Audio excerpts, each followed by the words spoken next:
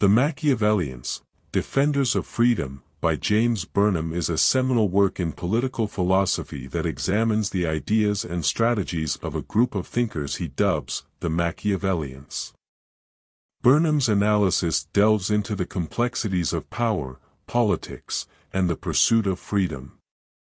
This essay will provide a literary analysis of key themes and concepts from the book. Burnham's central argument revolves around the idea that the Machiavellians, including thinkers like Machiavelli, Hobbes, Pareto, and Michels, were, in essence, defenders of freedom, albeit through unconventional means.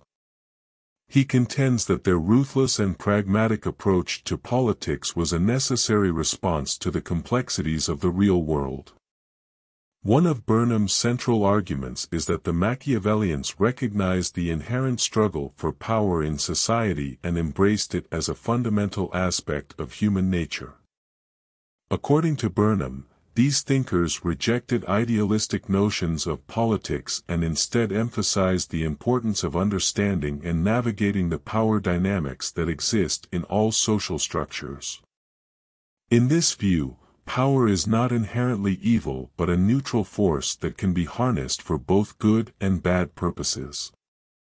Burnham's analysis of Machiavelli, often considered the archetype of political cunning, is particularly illuminating. He argues that Machiavelli's famous work, The Prince, should not be viewed as an endorsement of tyranny but as a pragmatic guide for rulers to maintain stability and order in a turbulent world. Machiavelli's emphasis on realism and his rejection of utopian ideals are seen by Burnham as an acknowledgment of the harsh realities of politics. Hobbes, another prominent figure discussed by Burnham, is presented as a thinker who recognized the inherent conflict and chaos that can arise in the absence of strong central authority. Hobbes's famous concept of the state of nature is interpreted by Burnham as a thought experiment that underscores the necessity of government to prevent a descent into anarchy. Pareto and Michels, on the other hand, provide insights into the dynamics of elites and bureaucracies. Burnham argues that Pareto's theory of the circulation of elites and Michels's iron law of oligarchy reveal the inevitability of power concentration in any organization or society.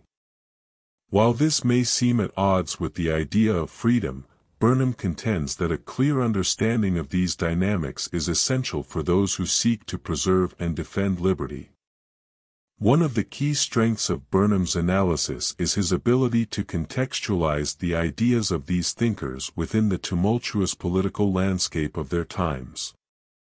He demonstrates how the Machiavellians were responding to the challenges posed by the rise of modern nation-states, industrialization, and the erosion of traditional authority structures. In this sense, Burnham portrays them as realists who adapted to the changing world rather than as proponents of a specific ideology.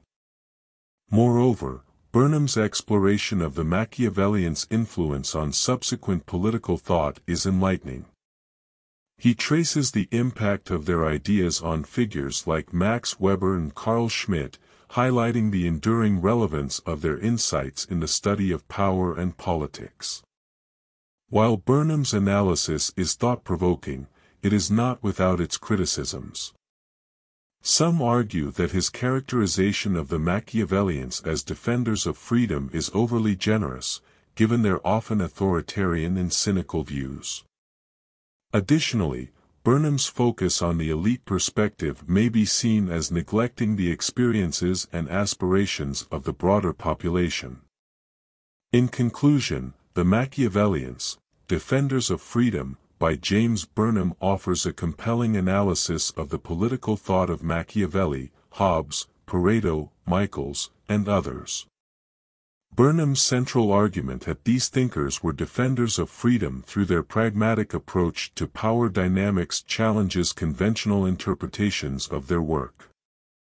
His exploration of their ideas within historical and intellectual contexts provides valuable insights into the complexities of politics and the pursuit of liberty.